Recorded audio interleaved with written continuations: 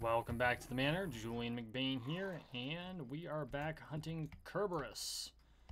At least until July 9th. I wait for everything to load in here. So, that's right, they have finally announced the absolute date for, what's the word I'm looking for? Migration. That's the term I'm looking for. They've just released the date for migration. I'm excited. But in the meantime, we have plenty of Kerbs to hunt to try and work on that particular Codex mission. Just posting this live stream out. I'm a few minutes late. I apologize for that.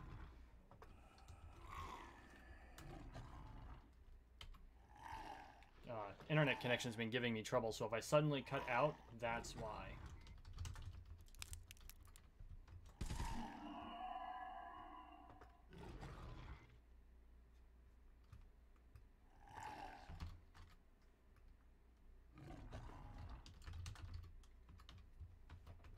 So one thing about having to manage multiple social media sites is you got to go to all of them. I wish I could just like hit a button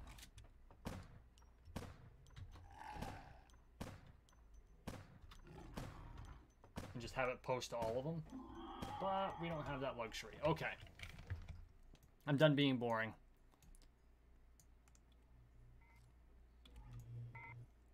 So we're going to kind of move a little bit farther away from the sweating area.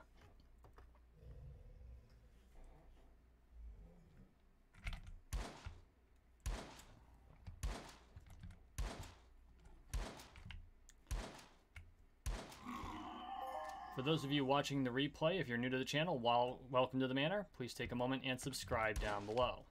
We are on the road to 13 million subscribers, one subscription at a time, so make sure you subscribe.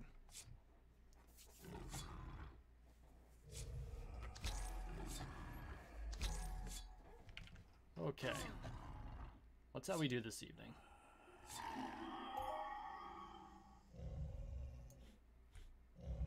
Whoops. Better than them. That's no good.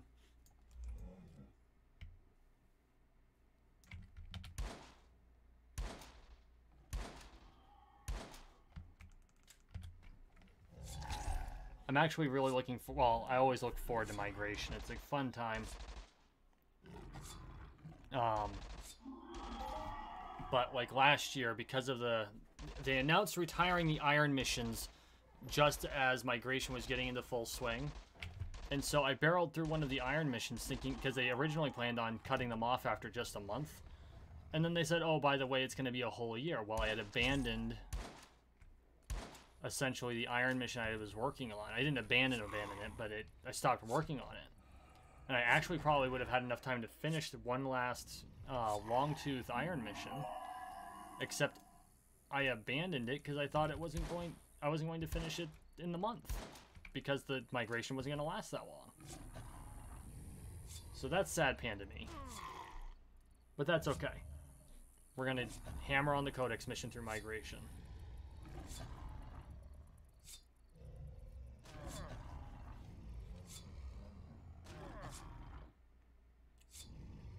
I'll have to tell Scotty C93 I've almost caught up to him in subscribers too. He passed me.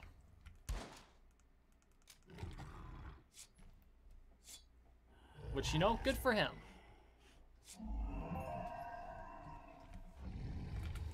Oh, big news came today too. Non-Entropia news. Those who watch my channel for, you know, things other than Entropia.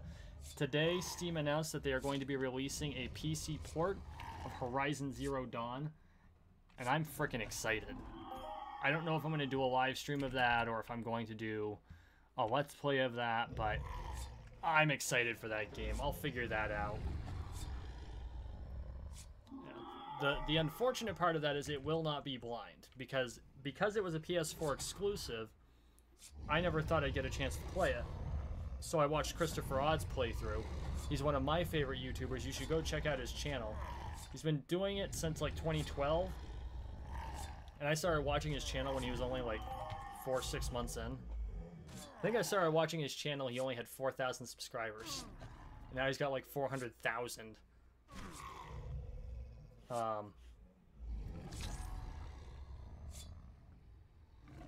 But yeah, no, I watched the whole playthrough there and it was great. And now I'm looking forward to the opportunity to actually play myself. Because just the whole premise is awesome. And a bit terrifying.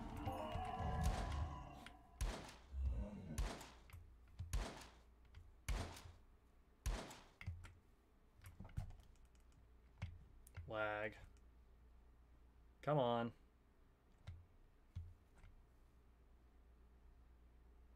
Come back. Come back here. Thank you.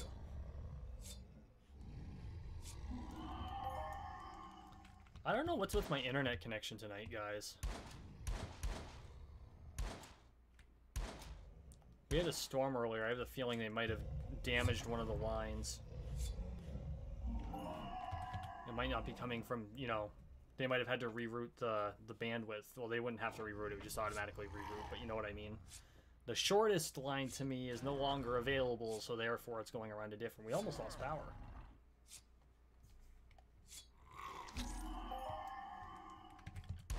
I was like, crap, I'm gonna have to figure out how to remember. I'm gonna have to remember how to turn on the damn generator.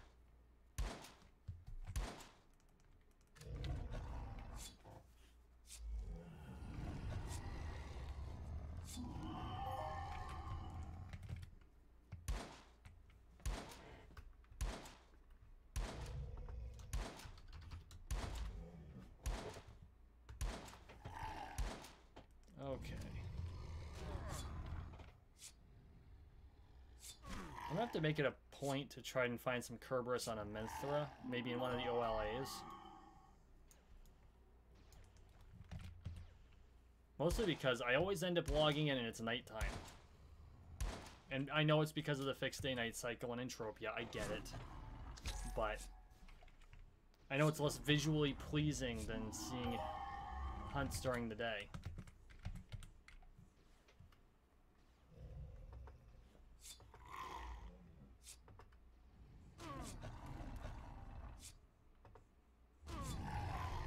Okay. Ooh, that's not good. 2 level 6s and I'm not wearing armor. This could get interesting fast.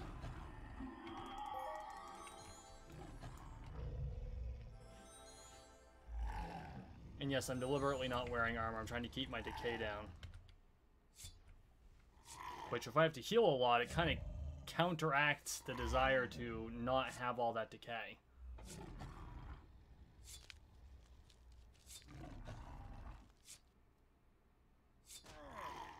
So who we got in tonight? I see we got 3 people watching. One of them is my second laptop, so I know there's probably 2 actual people.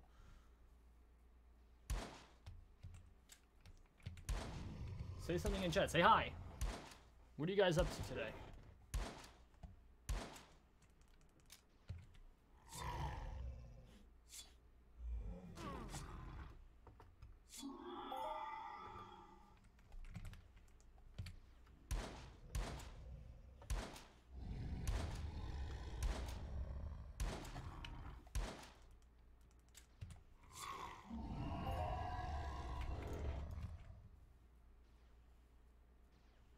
Hopefully the hunting gets a little bit better than this.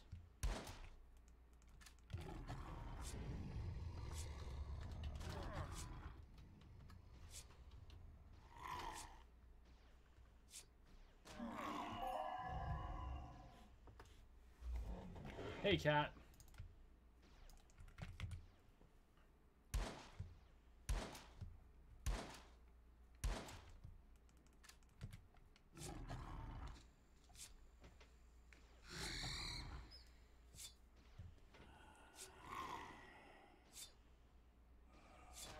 Nice. Yeah, I think I love this game to death, but let's be facing it, Borderlands 2 is far more exciting.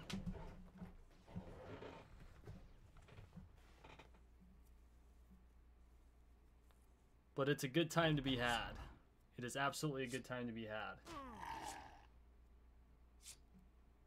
So the thing that I think excites me about this is that it's you get the loots and sometimes you get the globals, and that makes the adrenaline pump. But I like this game because it's chill.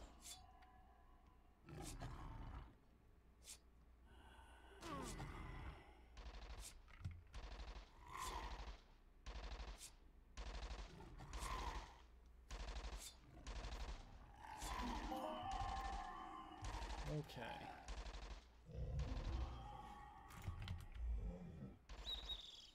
I'm gonna try not to get in the way of other hunters.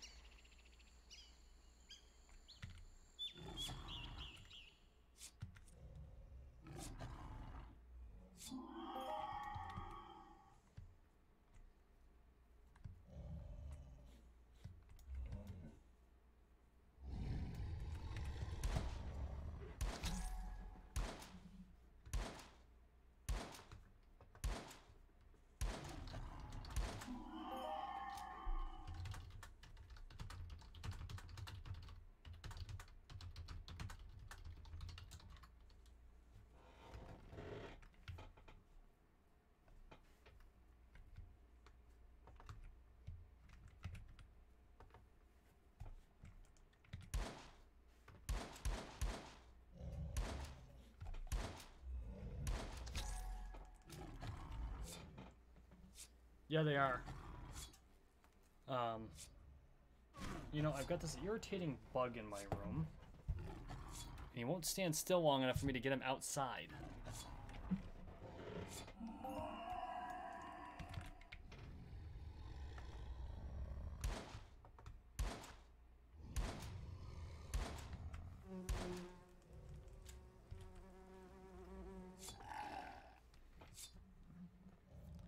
Speaking of outside, I was really happy I got to people today for the first time since quarantine started. Like, honestly, people.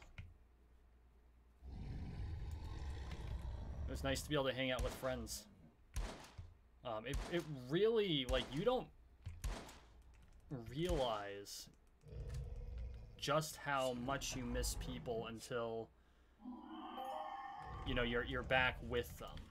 Like, I got to see my two fencing students, and so like it was Kat and Kenrick who are here in chat with us, and then another person, Sage, and their SO, Sasha, and it was just amazing to be able to just hang out with people. And of course we stabbed each other, because that's what friends are for. But just to be able to hang out and chat in person, like not on a Zoom call. It didn't occur to me how much I missed it until I was there. I was like, wow, I really missed this. You know, and of course we had to reasonably practice social distancing, you know, no hugs or anything like that, sad panda, but it was really nice.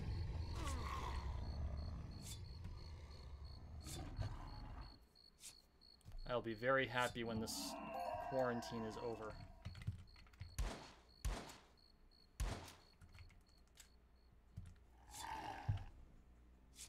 I think we all will be. Life goes back to normal.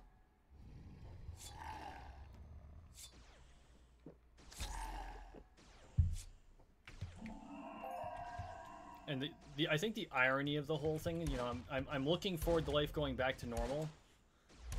For years, it was almost a motto, you know, why do you want normal? Well, right now, I want some normal.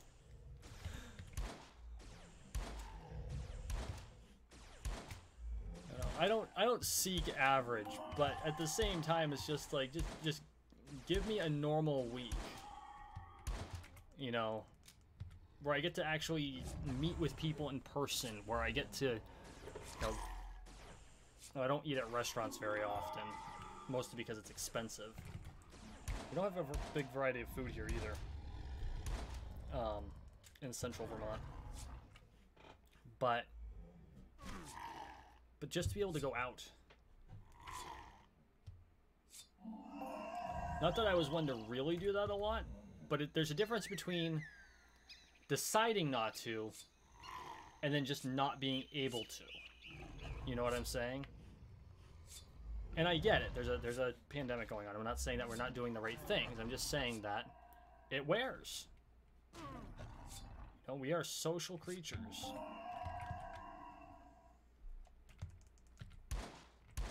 And as introverted as I am, I will be the first to admit I really enjoyed being around people.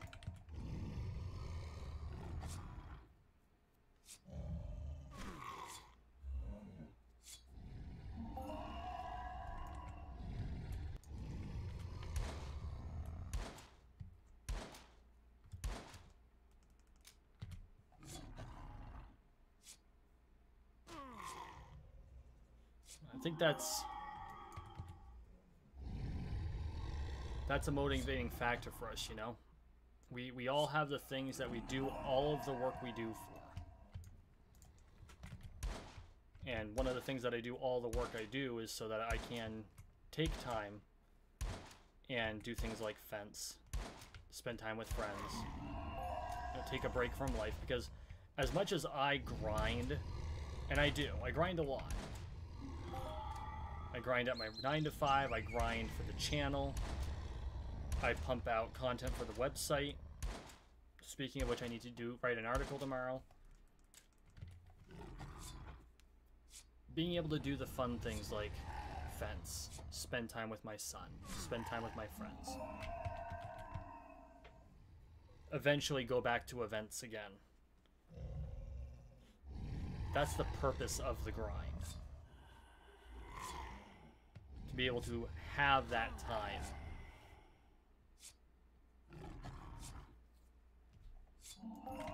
And I'm sure there are some of you out there going, well, why do you pump out all this content if you're looking for more time? Because, you know, it's a lot of work pumping out content and curating it and figuring out what you're going to do. And it does take a lot of time. For every 30-minute video, I probably spend another 30 minutes of other production. Whether it's uploading or tagging or figuring out what I'm going to say, thumbnail making, planning, you know, and sometimes you get bad videos. And I'm just talking bad commentary. I'm like, oh, the mic failed. Those are my favorite. It's like, oh, I just spent the last half hour talking to myself. But there's a lot of work that goes into it, and I probably spend a solid 9-hour workday's worth of time every week on this, just on the channel. Just on this channel. And that does not include the live streams. You know, I live stream 3 hours each week too. An hour and a half on Tuesday and an hour and a half on Friday. So call it 12 hours a week. And I'm not bitching. I do this on purpose. One, because I enjoy it, right? And two, because I have given myself the mission of making partner. And then after that, getting up to 13 million subscribers. And you know what? I know, 13 million is an out there number. It's ridiculous. It's absurd. It's huge. Who could... You're talking about an outlier. Like someone in the top 1% of YouTubers would have something like 13 million subscribers. But I aim for it because it's so difficult to attain. If I only wanted 1,000 subscribers, why would I put all the effort forth? But I don't want 1,000 subscribers. I want 13 million subscribers.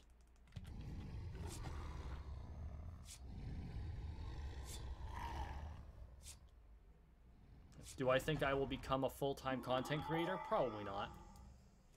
I'm not sure it'll ever get large enough to get there. I want it to get to that point. I want to be able to choose. Doing this, grinding now, getting to that point, being able to make the money is about the freedom that it grants. I want the freedom to choose how I use my time. And so to have freedom later, I am sacrificing time now. Because I know that that investment of time, that return on time invested, will pay off. I don't know how much time it's going to take. It could take me 10 years. But that's okay. That's not the point. The point is I'm putting the effort forth.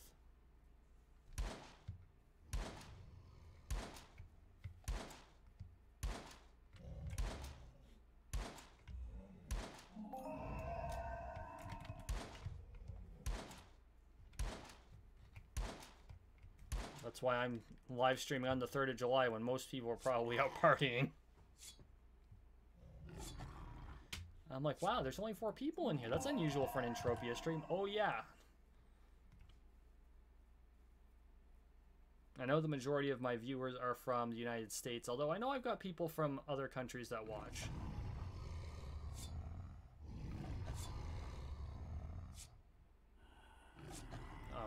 Scotty, for instance, is from Oz.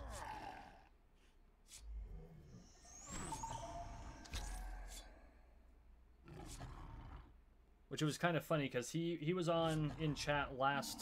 Scotty C93, you should go subscribe to his channel if you're not. Help him keep his lead on me. He came to my chat on Tuesday, and I had been in his chat on Monday. So we kind of crashed each other's live streams. Which I think, it's always fun to be able to do that with each other. You know, jump into each other's live streams and just, you know, you chit-chat. I've got to say, the Entropia content creation community is probably one of the best. And, like, I've been to the esports community, and there are a lot of good people there, but there's also a lot of toxicity. And being able to know, and part of it's because it's like any sport, right? You get into the big sports, you're going to have a lot of good people, but between some of them there's going to be toxicity. And it's probably because their personalities just don't mesh, right? And if you have a large enough community of anything, you're going to run into toxic people overall, but really it's just when 2 personalities don't mesh, they end up getting into arguments, and it creates kind of a more toxic environment. And I'm not downing the esports community at all. There are a lot of amazing people in that community. But, no, not but. And,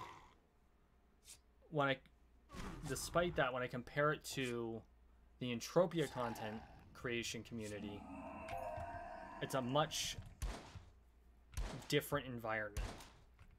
And it's probably because the majority of us are older. You know, most of your esports players, I guess you could call them athletes, but I'm not sure if that's really the right term for it, tend to be younger, often between 15 and 21, whereas EU players tend to be late 20s, early 30s. Heck, there's one person who's on my friends list who, this is his retirement, you know?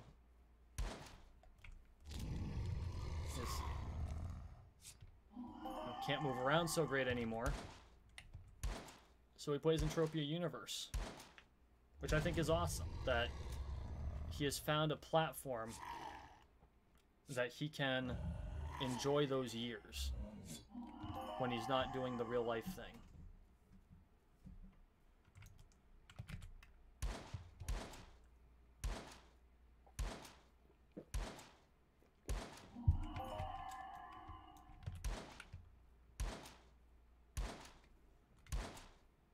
Loot's not bad.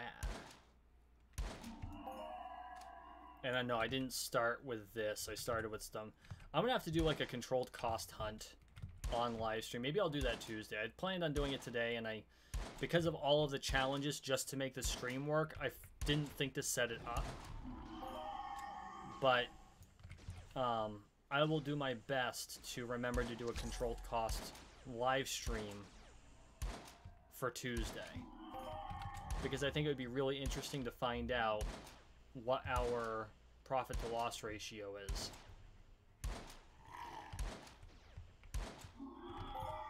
Especially since I'm hunting with no armor. Which means that a lot of the expense, the decay associated with hunting is no longer present. And usually I only do that with really low level stuff, like when I'm hunting the drones. I'll go sans armor. And eventually I'll have to, you know, heal up, and that's just kind of a fact of life. But at the same time, I think it provides for... it'd be interesting to see just what the difference is profit to loss wise, because if by hunting without armor I'm making just a touch of profit, and then I go and I sell stuff on the auction house for markup, then all of that's going to be better in the long run. And it's going to be worth the higher challenges. My one concern is once this pistol runs out, I ain't got nothing to replace it. We got about 2,800 shots left, though. That's good stuff.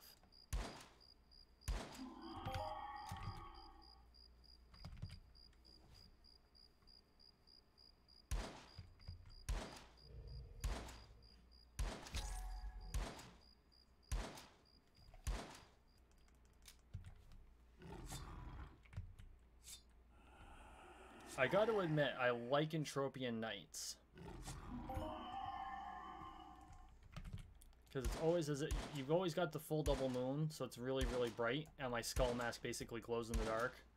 And I mean, what's cooler than a glow-in-the-dark skull mask that isn't green?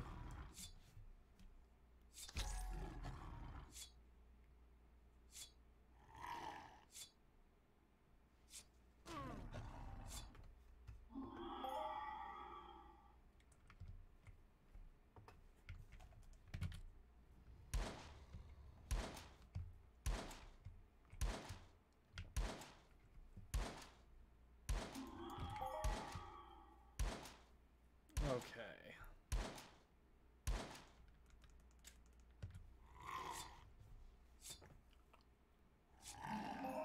Yeah, the loot seems to be fairly typical for Kerbs. I went through the entire iron mission chain for these guys. The whole thing. It was one of only 2 that I did the whole chain. I did the whole Punies chain, I did the whole Kerberos chain, front to back. Oh. And here I am doing it again. But that's okay, because once this one's over, it gets repeatable, we move on, like we did with the Berry Cled. Speaking of which, do I have an unclaimed... I do have an unclaimed reward. Ooh.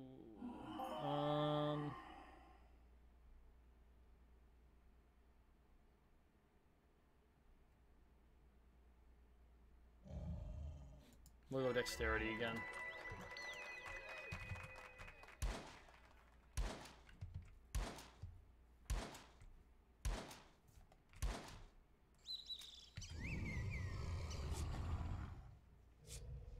Okay, and then I'm going to pull one more, and then I gotta do the fatherhood thing.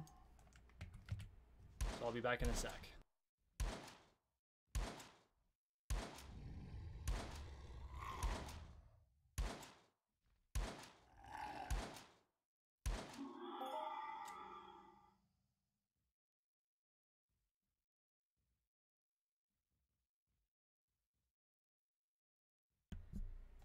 Okay, good. He's doing what he's supposed to.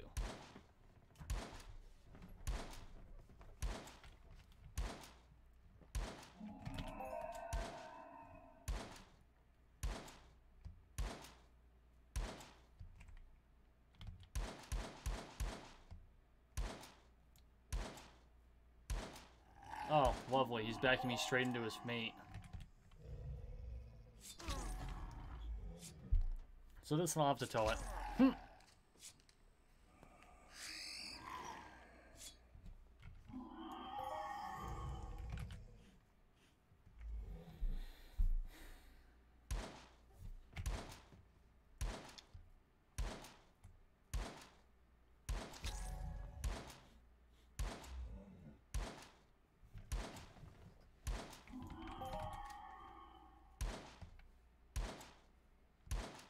You know, I'm excited to see what Mind Art comes out with next.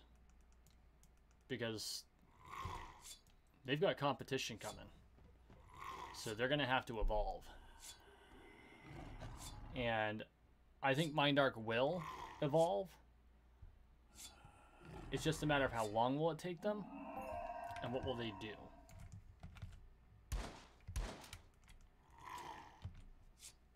And so I'm really curious to see. And I mean, the first thing that they have done is that with all of the updates,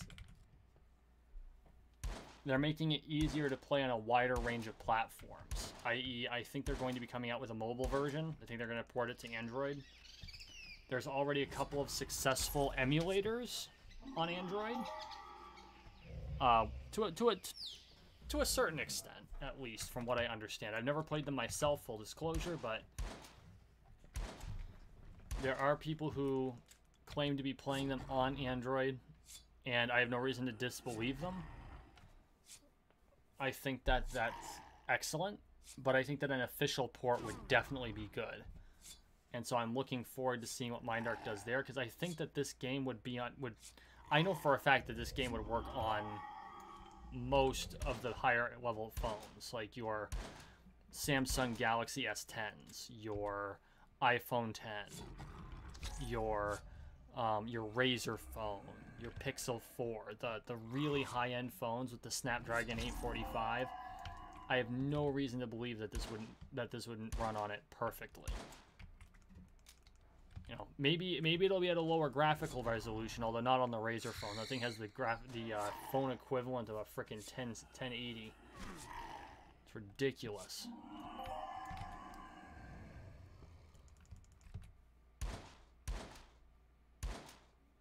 Speaking of 1080s, I was doing a cybersecurity training, and it was going through, you know, password length, complexity, how many seconds, how much time does it take to crack it, right?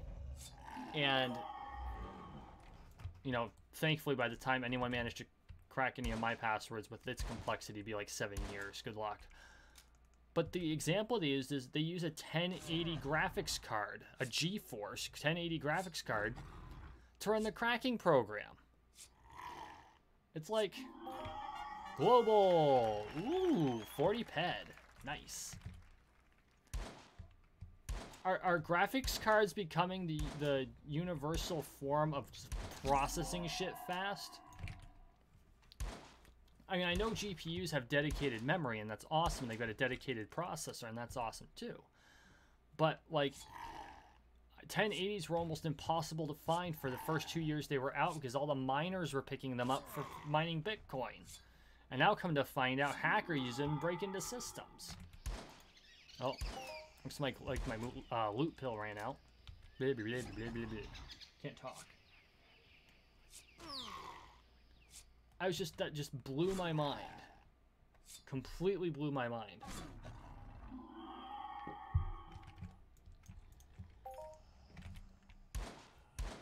You know, I got spoiled to loot pills. I've got 9 more.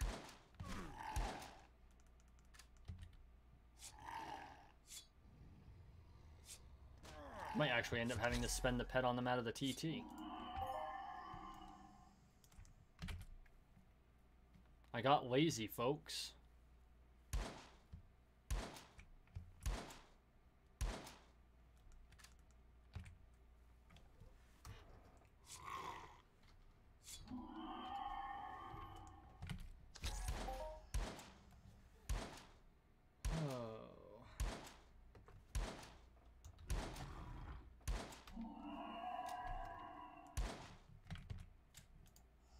Grab the loot on the way by.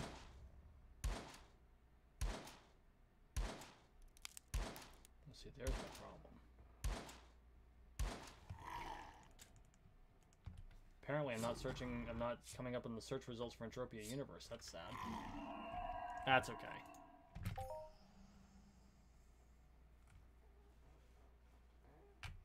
Hey Alex, good to see you.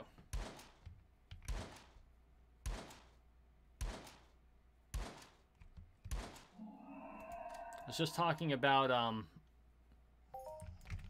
speculating on whether Mindark was going to eventually port this over to mobile, and then I was talking about my shock that GPUs are being used as to process hacking.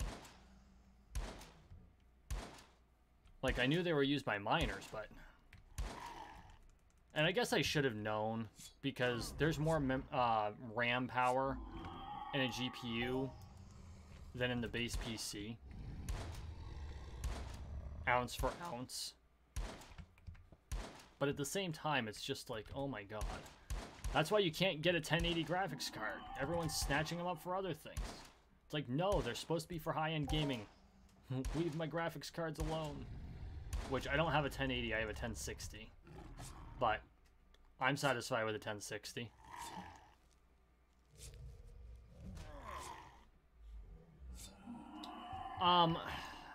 That's a good question. The answer's a little complicated. So, technically, no. There is a gigantic asterisk next to that answer. Your ability to get loot off a mob is going to be contingent upon your looter skill.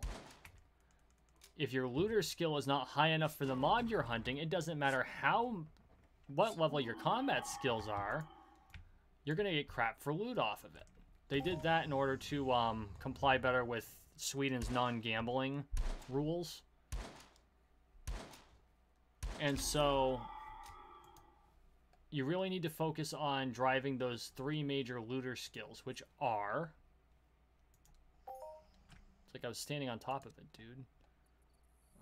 Is it this one? Oh, where is it? Maybe it's a general. It's not defense. It's not combat. Oh, you know what it is? I'm thinking in raw skills.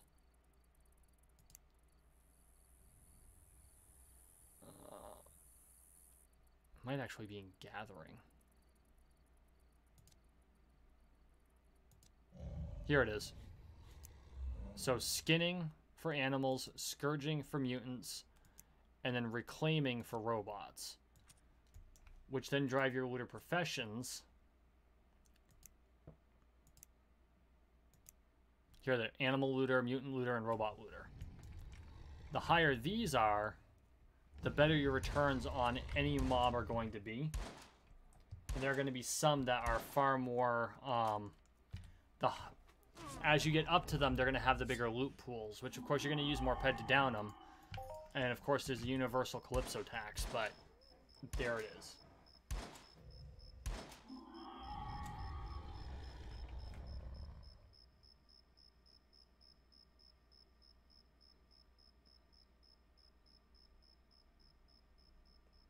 Good.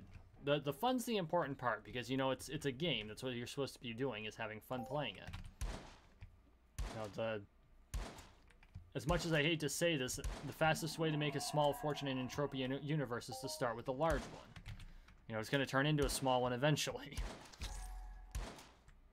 But unless you're running an owned land area,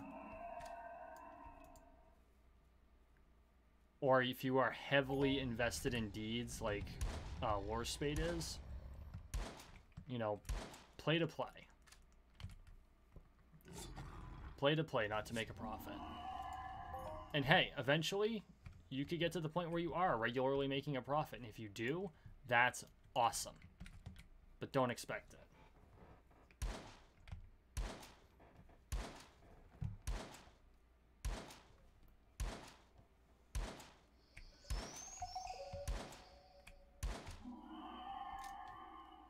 Trying to think, I don't remember if the looter skills came out shortly after I started or shortly before. Because I came to the game just as they were releasing Loot 2.0, or maybe slightly thereafter.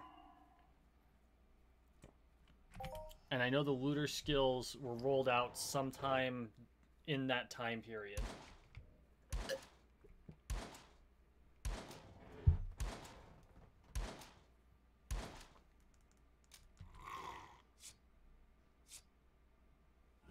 I mean, everyone groused about Loot 2.0, and it was because Mindark had to implement the whole skill-based looting as opposed to the more random looting.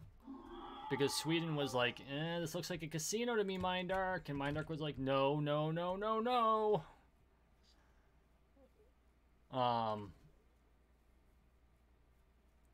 And so, yeah, when they rolled out the looter skills, they didn't, like, scale them to based on the person's skill points or anything like that. They just rolled in at 0 for everybody. And so people who were used to hunting really high-level mobs who had no looter skill now, because before it wasn't reliant on a looter skill, lost a bunch. Because they didn't go back and hunt the lower-level mobs to grind out that skill. Now, some of them did have... I can't say that's 100% accurate.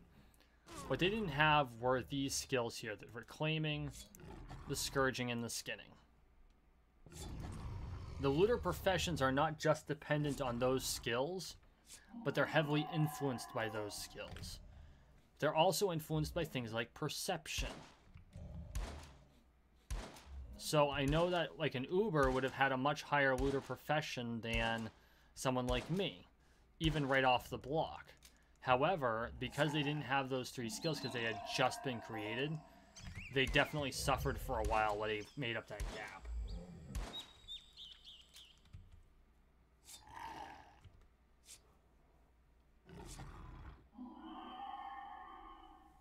Yeah, so Alex, here's my recommendation, and here's what I do. And I actually stole this idea from Lore Spade, so I'm going to give him credit for it. When you're doing depot, buy universal ammo. Straight up. Just buy universal ammo. Don't do straight deposits. Buy universal ammo. Now, there are going to be some exceptions to this when you get into, like, your mayhems, because mobs only drop shrapnel, and you might have to contribute raw cash for repairs, although they usually drop enough to where you can... I don't necessarily advocate this because you lose a lot doing it, but you can TT some of your shrapnel if you have to. But when you get the loot, you sell the loot for markup, and then you use the money you get from that to buy your deeds or your shares.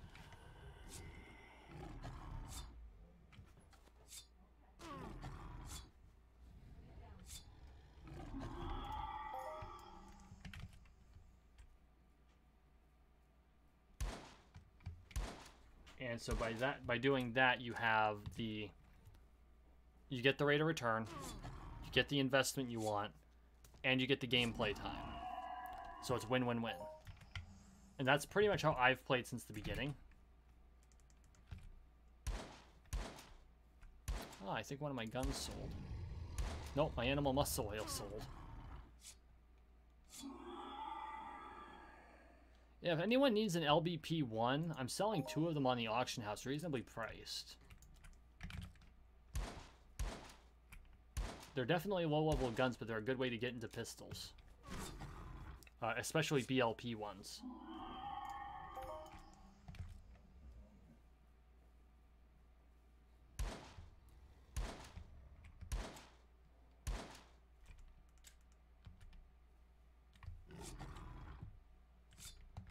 Speaking of which... Oh, good. I've got enough to throw on the auction house.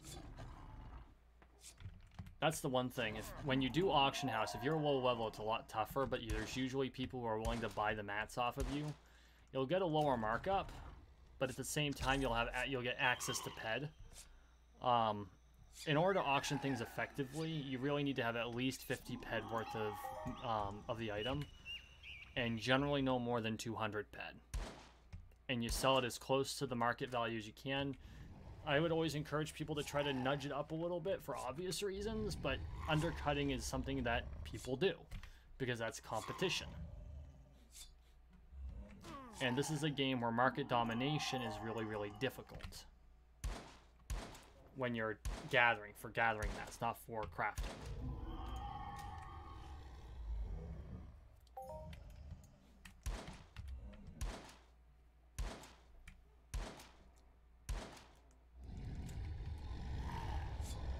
And so,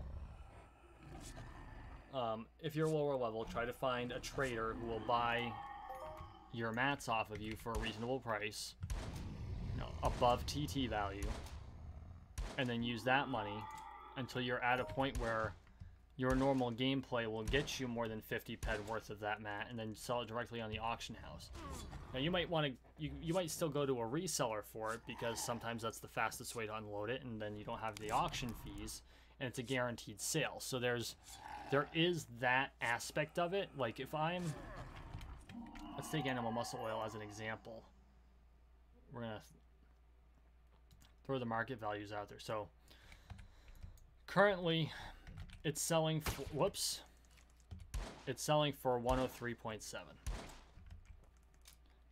If I find someone who's trading it, I might only be able to sell it for 101.5. But the benefit is I don't have an auction fee, which on small amounts, that's going to eat up a lot of that markup anyway. But the other side of that is that it's an immediate guaranteed sale. I don't have to put it up there and hope someone buys it, because if they don't buy it, you still lose the auction fee. Mindarch still gets paid no matter what. So it's worth sacrificing a little of the raw possibility of markup for the guaranteed sale.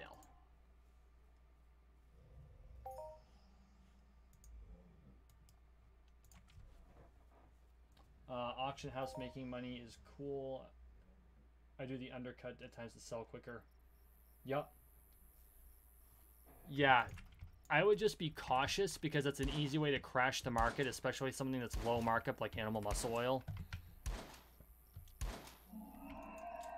And that's actually basically how the sweat market died, because resellers were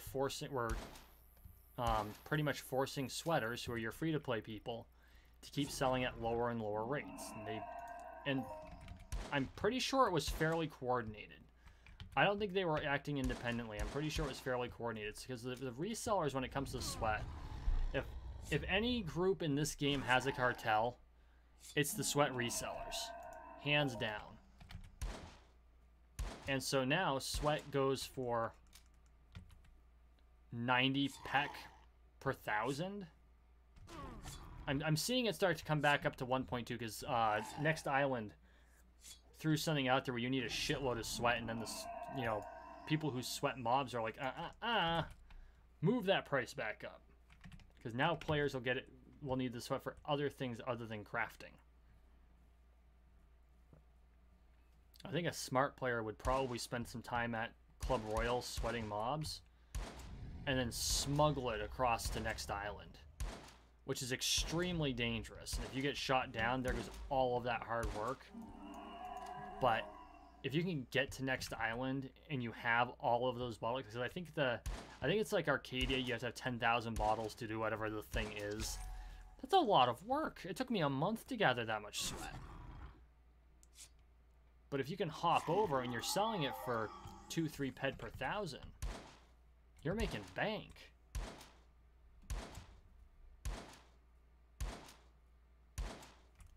Yes, Mindarch is the house, and the house does indeed always win.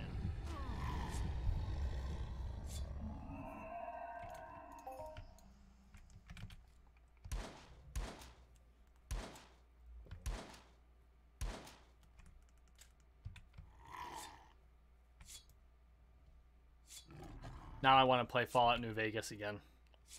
Thanks, Alex. It's all your fault.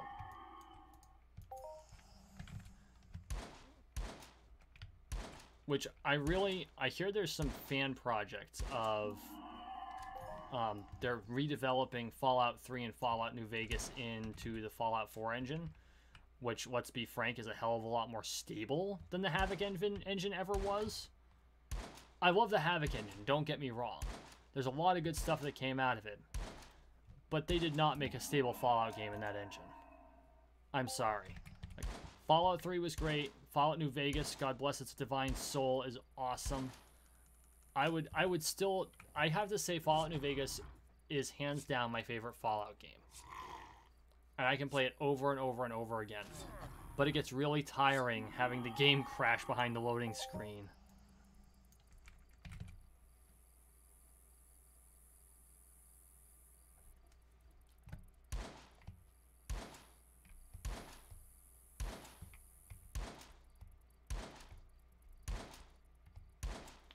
There was a time when sweat was worth 10 ped per 1,000. That's how Serial Overdrive made his tune worth $5,000 US. Is he literally ground it from sweat up. Back when the markets were actually really good. Actually, sweating used to be a hell of a lot more complicated. And you could get interrupted, which you can today still. But it was nuts. It was a hell of a lot more complicated. Because you actually had to charge the ability up, and then you had to activate the sweat skill. Because it was a Mind Force chip, essentially. And then later on, they introduced the VSC-1, which is, you know, a free device that never decays. Which I'm not bitching about. Not at all. You know, making the game a little more accessible is always good.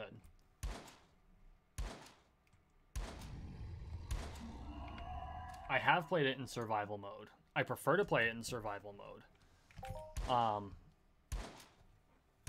Actually, I think they call it... Yeah, it's either survival or hardcore or whatever they call it. But yes, I have played it on the hard one where you actually have to eat and drink and, you know, repairing limbs doesn't happen just because you went to bed. Oh, son of a bitch. I wasn't paying attention.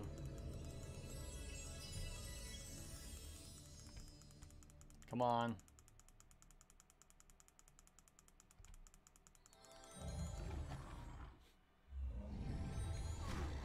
Ouch. Level 17 may be a little bit too much for me to tank without armor.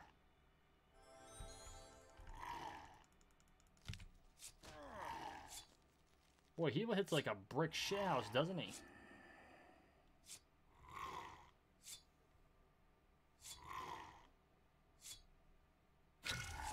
Ow. That wasn't cool.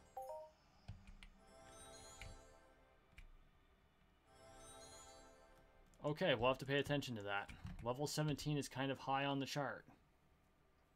I mean, it's not a big deal if I've got ghost armor on, but I'm not wearing armor. I think that's the first time I've used an HDNA all year. No, that's not true. I have used a couple, but I'm swimming in the damn things. 248 HDNAs.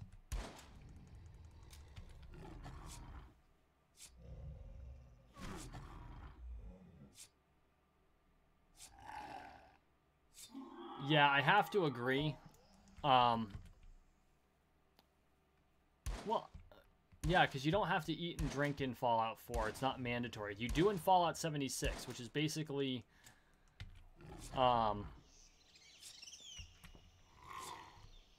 basically multiplayer Fallout 4 in a different setting, for lack of a better term, especially now. Now that Wastelanders has come out, and they've put out the, NPCs, actually. There are actual NPCs. I think that the NPCs have made for a better game. Instead of just robots and Scorched. At the same time, though, they're completely wrecking the PvP.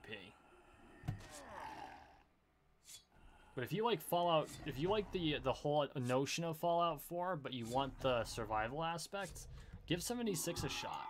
Just make sure you get Fallout first.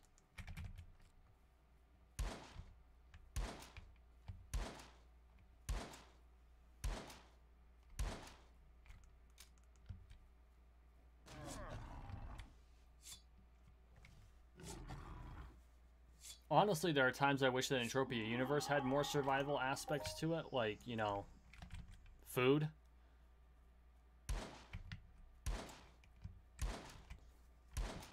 You pick up fruit off the ground, it doesn't do me any good, I have to feed it to my pets.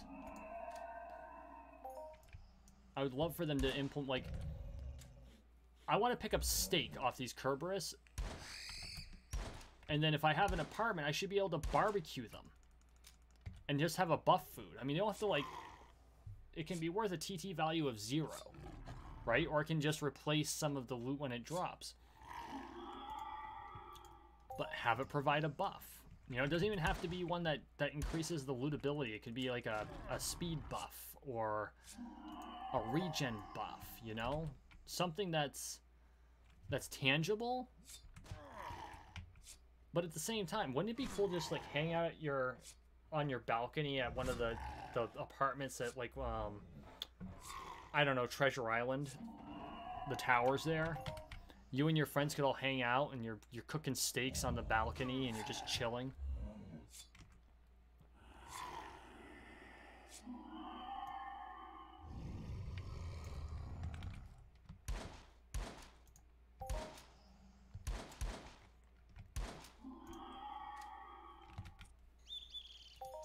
Okay. Before I accidentally leave a mob without looting it.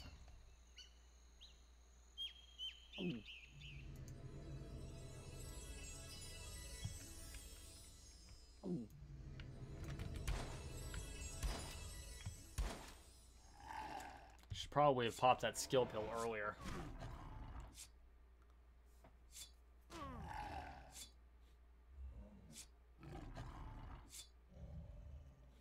My big thing is, I know it's because all of the teams that work on this game are small development teams.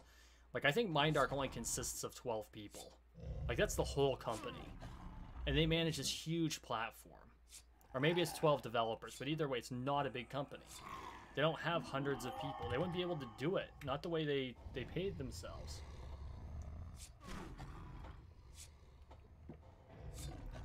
But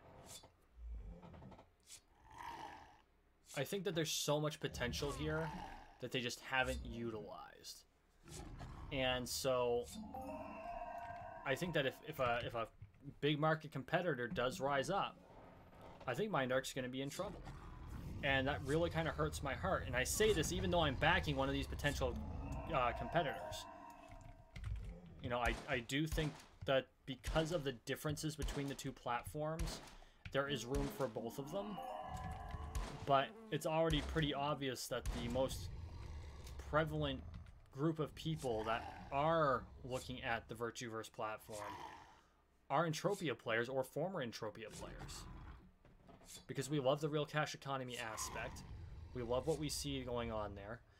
But when I go to play that game as opposed to, which is, the servers are off right now, but when I go to play that game as opposed to this one, I'm looking for a different experience. It's a much more active play style. Whereas this one's relatively passive. But either way, I want the opportunity to do things like hang out, use the platform as an opportunity to just chit-chat, maybe throw a party, you know? And whenever you have a party, you have to have refreshments. They even banned beer on the planet. Can you believe that? My god. There's a whole quest chain about it. In fact, I've got the whole quest chain on video, so go look through some of my old content. I've got 160-ish Entropia Universe videos now. And those are just the ones I managed to get into the playlist.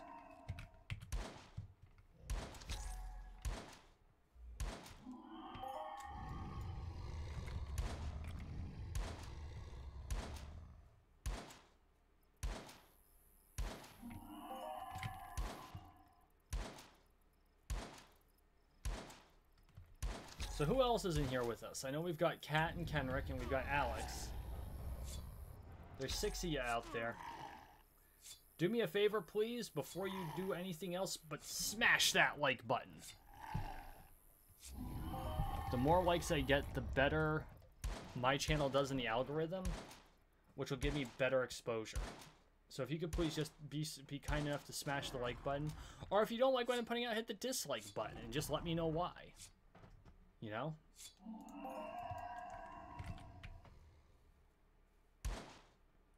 And then if you really like what I'm doing, please consider sharing out this video to your social media platforms, because that right there actually overrides the algorithm, because then they're seeing it directly from you. And if you do that, all of those actions are greatly appreciated.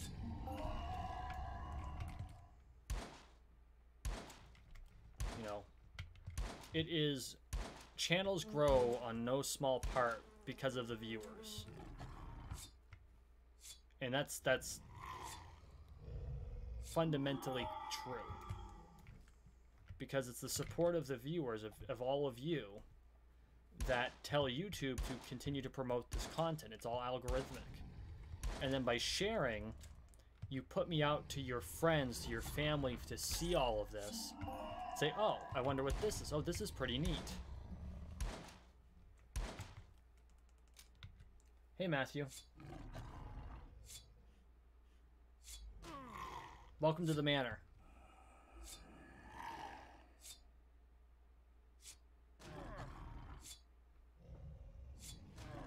You're right, I do assume that you have social media.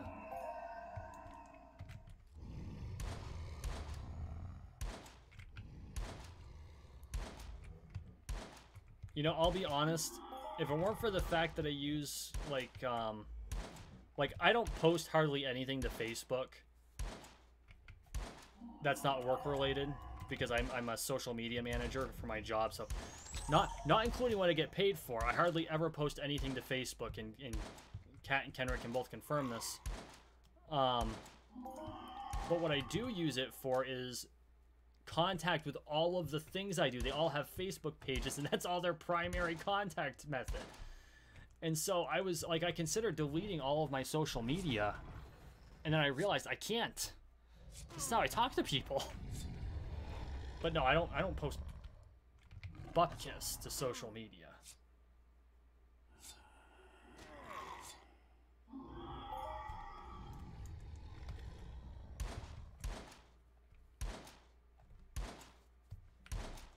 So Matthew, I think you are new to our chat. Are you an EU player, or are you checking it out?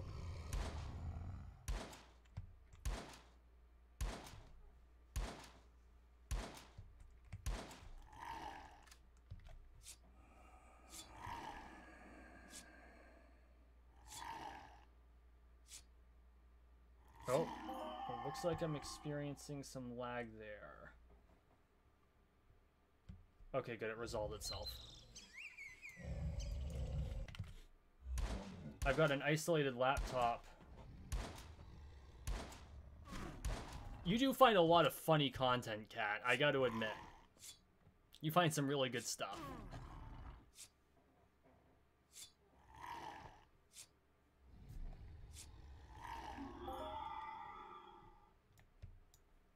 Oh, are you doing the run into the high-level mobs defense grind?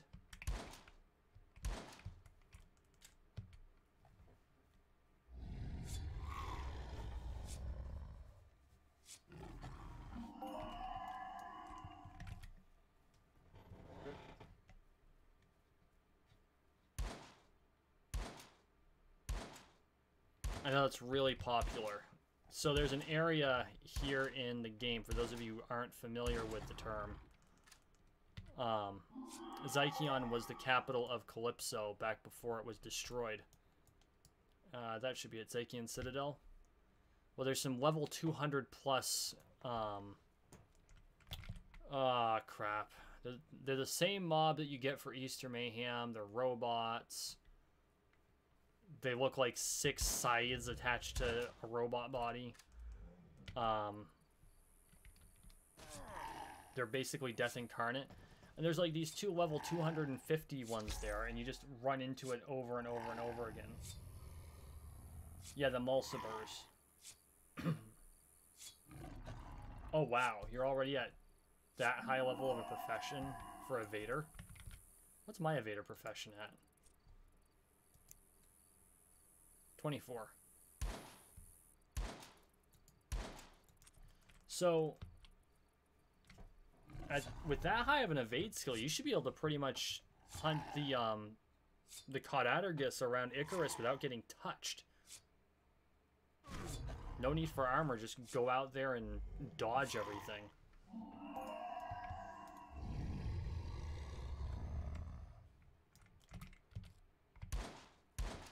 See, that was a grind I didn't want any part of. It's like, nope, I'll just do it by hunting. And I know it's technically slower to get that profession up, but oof. 284, thank you. I mean, unless your goal is to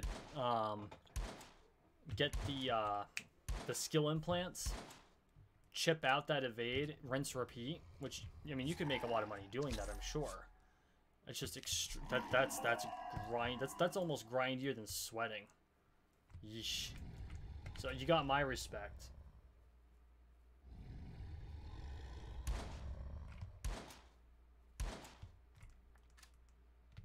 I'm sure those diminished returns are going to end up coming here pretty quick anyway. That evade is really high.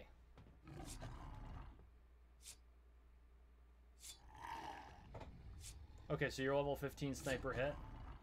That's cool. Okay.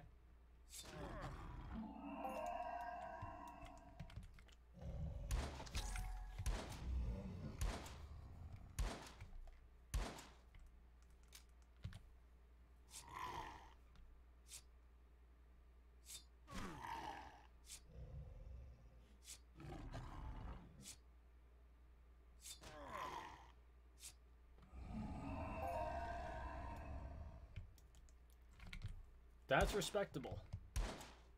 That is very respectable.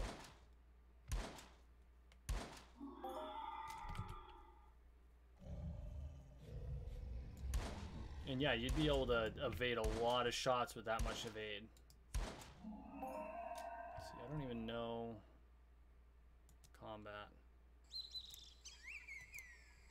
No, it'll be defensive. Yeah, my evade's only 3066, so that's some seriously pumped up evade. I tried doing that, but by the time I got the Zykeon, I think I was already hitting those diminished returns. Because I played for, oh hell, a year before I decided to do the Fort Fury run, at least. And that's how I got to Zykeon Citadel, because I was chasing after beer.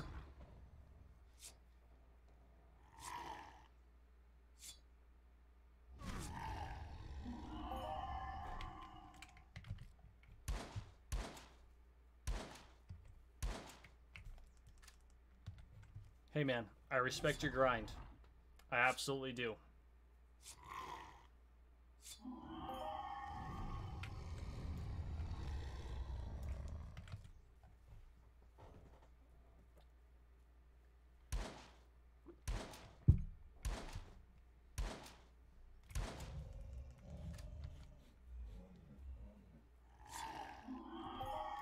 All right. How are we doing? Got 132 in Shrap, 102 in Animal Muscle Oil. I'll have to throw that on the auction house once we get back. I was hoping to see some daylight during this run.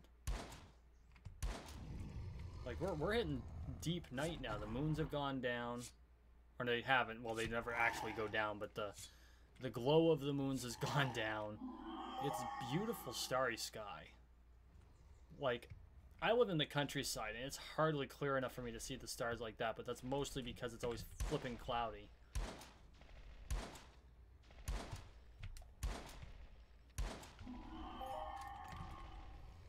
Like, even today, bright sunshiny day, it was like 80 plus degrees when we were fighting. Now, cloud cover.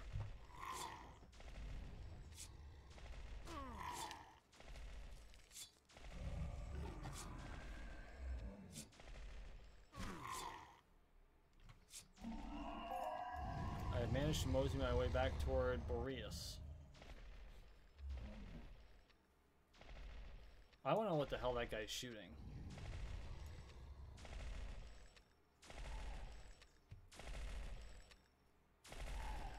Is that? Oh, I wouldn't. That's probably a VLP weapon. Hold on.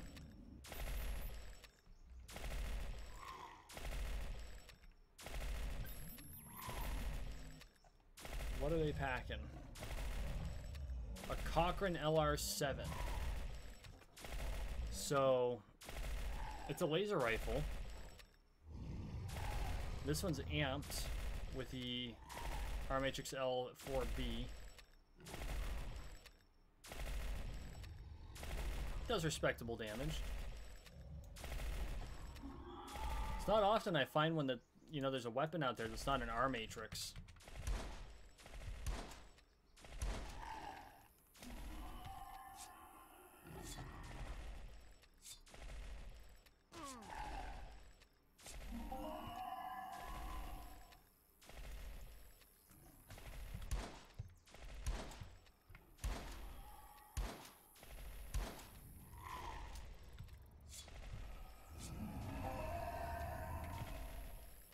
It's actually kind of nice to see weapons out there that aren't our matrixes. It means that there's more variety in the crafting scene.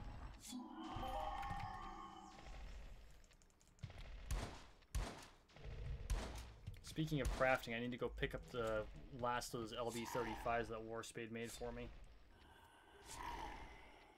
Speaking of which, if you're in the game and you're looking for weapons or armor, I would go check out Warspade's shop, see what he's got. His inventory, of course, changes from time to time as people buy things and he crafts new things. But he is in Medusa Bazaar, 2nd floor, shop 1. So if you need to buy something, check out his shop before you buy it off the auction. Support a YouTuber.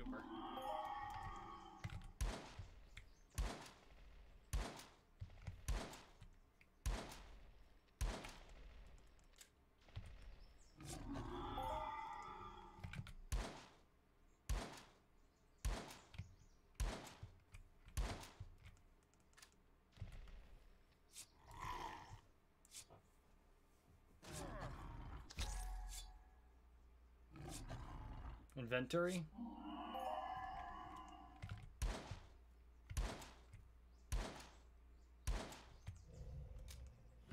Yes, I know I tend to use the British pronunciation. Depending on the context, I will flip back and forth.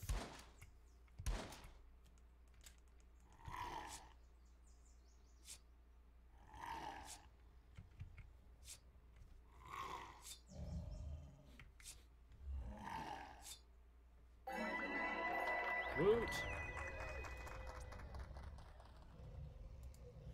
Let's see. Ooh. Perception. Work on those looter skills.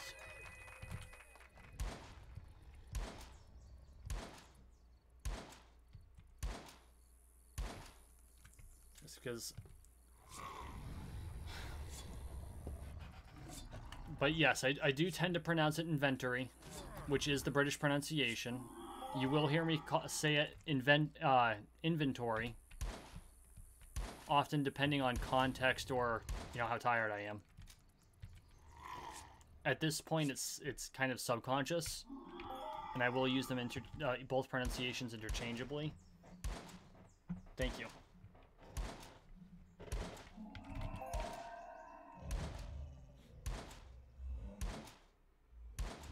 Yeah, that's cool. Interestingly, the reason I tend to use British pronunciation, actually I use a lot of British spelling too, is because I've watched a lot of Monty Python, and the BBC is my primary news source. Well, the BBC and Tim Pool. So when it's all of that British content, you start to pick up on their mannerisms.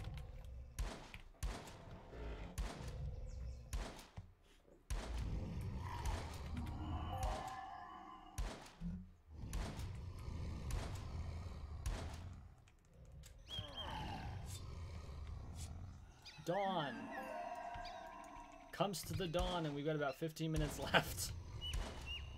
Ah.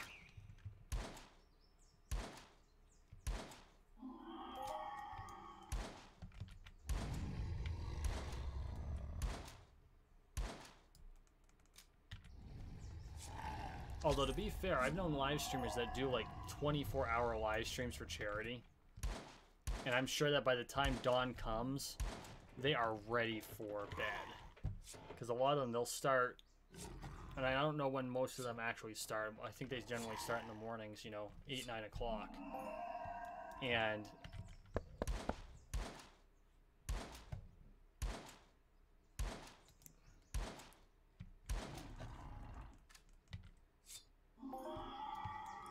so, a word of advice if you're looking to become a disciple. And I'm not opposed to becoming to being a mentor to people. There's a caveat involved. One, message me about it first. Find out if I have the time and the opportunity to be able to mentor you. You know. 2, understand that I might be busy. You know, I'm not going to pick up a mentee while I'm on live stream. One, because the mentee doesn't know that I'm on live stream. And I do feel kind of bad for that player. I'm not trying to call them out. But it does make it harder because I'm not able to really respond to them because I prefer to be able to do that in a more private setting. So whenever you're looking for a mentor, whether it's me or anyone else, you know, before asking to become a disciple, message them. Say, hey, are you mentoring people right now? Are you interested in taking someone on as a disciple? And, you know, a lot of them are going to say yes. And some of them might be like, look, I do have myself open for mentoring, but, you know, my schedule just doesn't allow for it right now. And if they say that, then say, thanks for letting me talk to you. And move on and find someone else.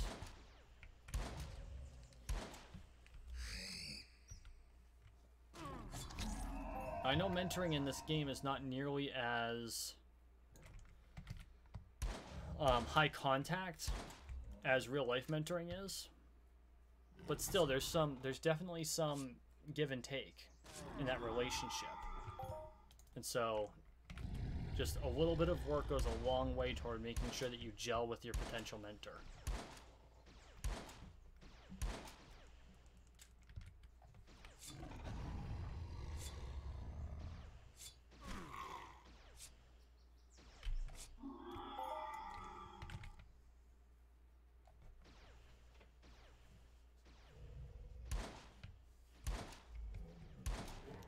Is that still... They're still there. Obviously that person is Afka. And has been for a while. I wonder if they fell asleep. Because, Namo Killer, you need to come pick up your corpse. I mean, look at you. You're a mess. Kind of folded in back on yourself. That can't be comfortable. If he was dead, if he weren't dead, he'd end up with back problems. That's for sure.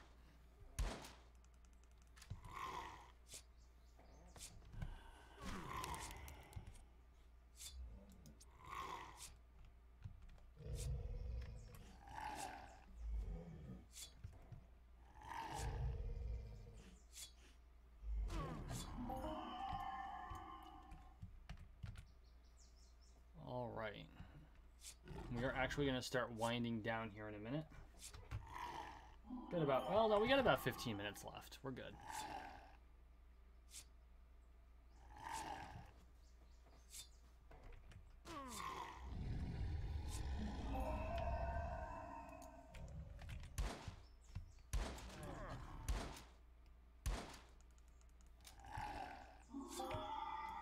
So who else is in here with us?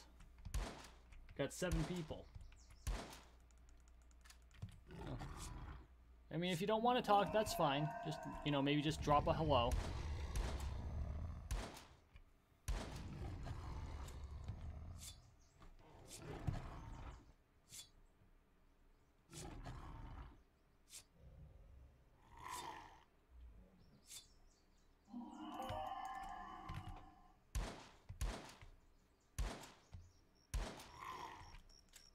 Come and get me.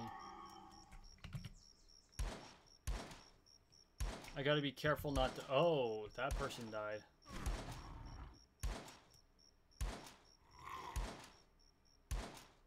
I wonder if they were trying to sweat that level 6. You don't want to sweat a level 6 when you're solo.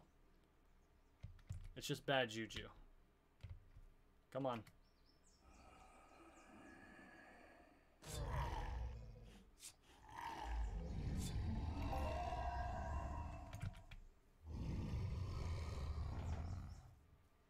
Whoa. Damn it.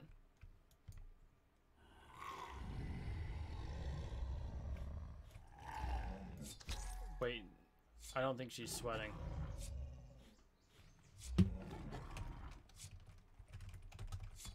I'll throw an apology out there anyway.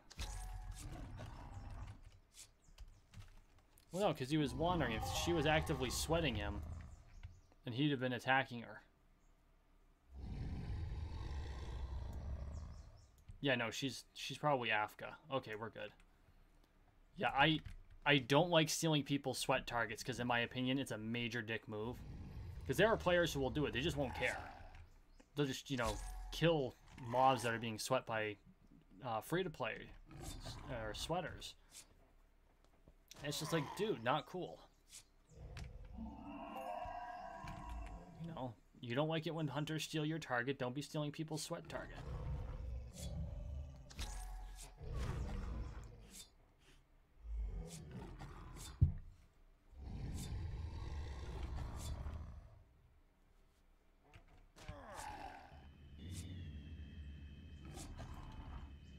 I hear a quad wing.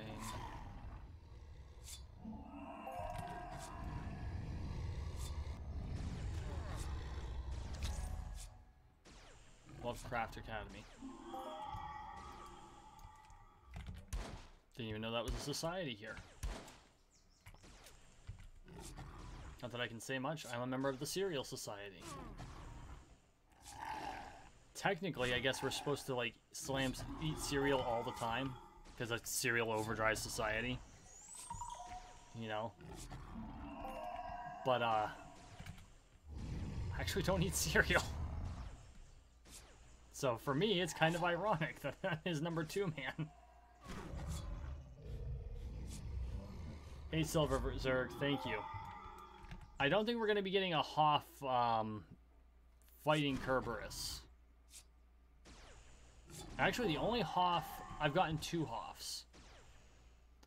One Hoff was just me, and that was fighting in Christmas Mayhem, my first Christmas Mayhem. And the second one I was party to was killing the Dunwich Horror, the Dunwich. I think it's pronounced Dunwich Horror on Monria. I got exactly 1 strike in, and I got something like 10 peck. I'm like, that's probably the saddest Hoff ever. Funny as hell.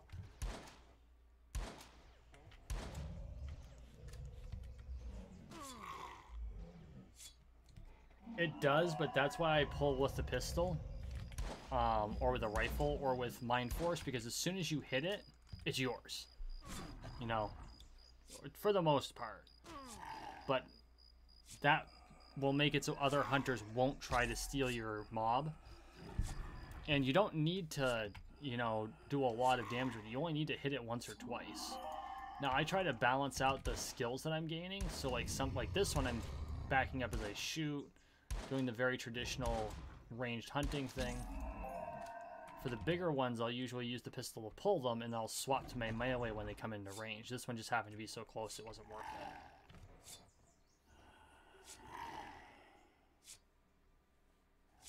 You got an 800 pet Hoff off Kerberos?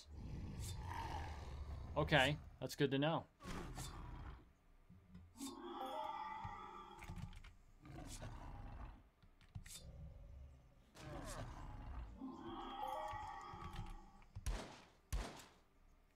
I think it would be awesome to get an 800 pet Hoff of a Kerberos.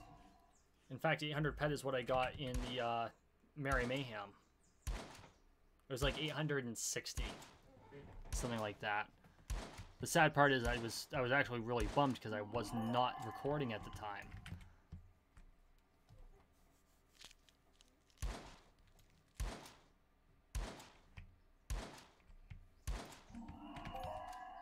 You know, stuff like that, when you're a content creator, you want to get that shit on camera.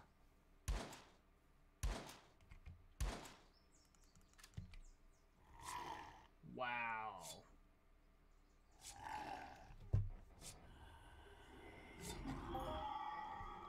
That's 120 US dollars. That's nuts.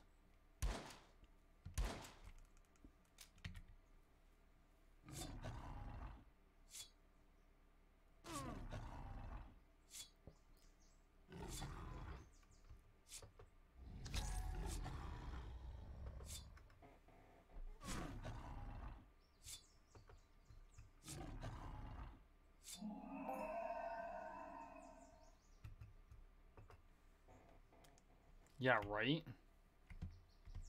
Jackpot indeed. Okay, I think we've pretty well picked the herd clean, and we're coming to the end of our time.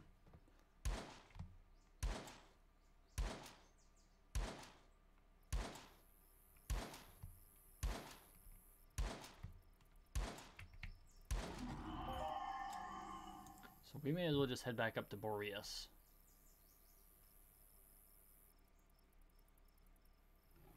I usually stream from 9 p.m. to 10:30 p.m. Eastern. Currently, it's daylight savings time, Eastern time. So it's currently 10:25. So we'll be here about another 5 minutes.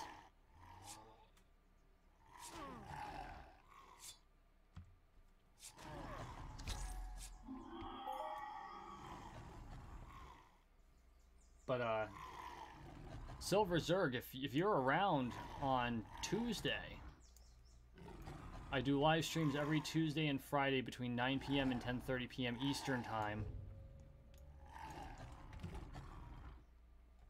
With rare exception that I think I've missed 2 since I've started live streaming regularly. Especially since the COVID has come, because I can't go to events.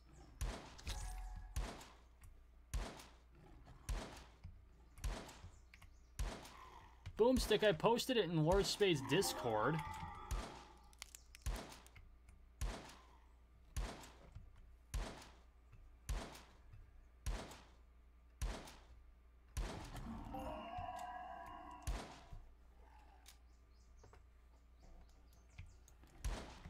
Besides, don't you have the notification bell hit?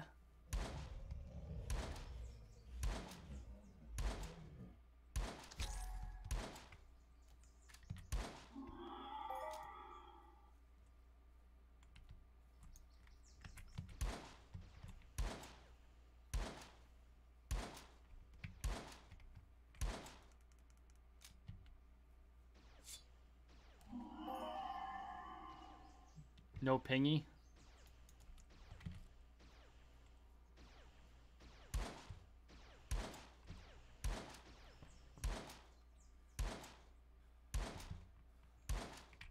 Really? It's not letting you set it to all notifications?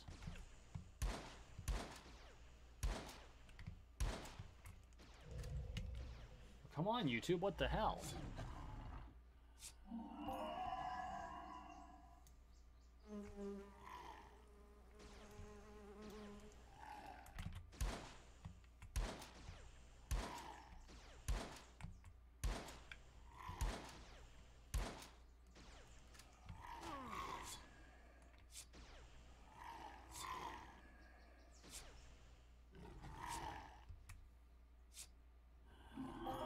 There we go.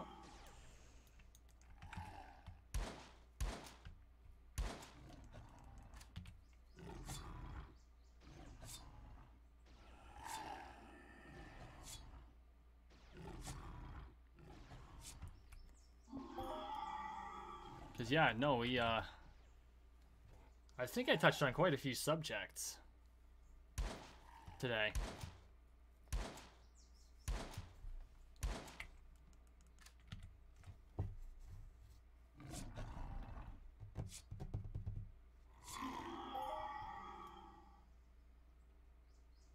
Yeah, those Aatrox are no joke. They are definitely no joke.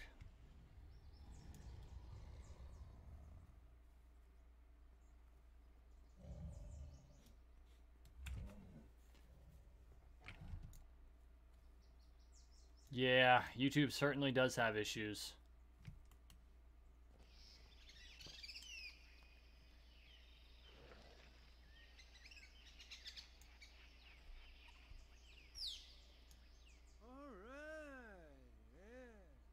Okay. Well, that's some interesting armor. What kind of armor is that? No, that one. Yeah.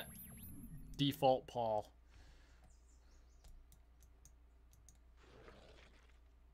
Marshall. Okay, Marshall armor.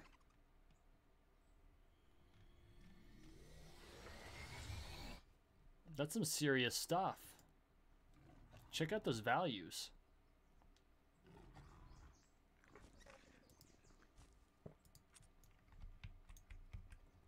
All right.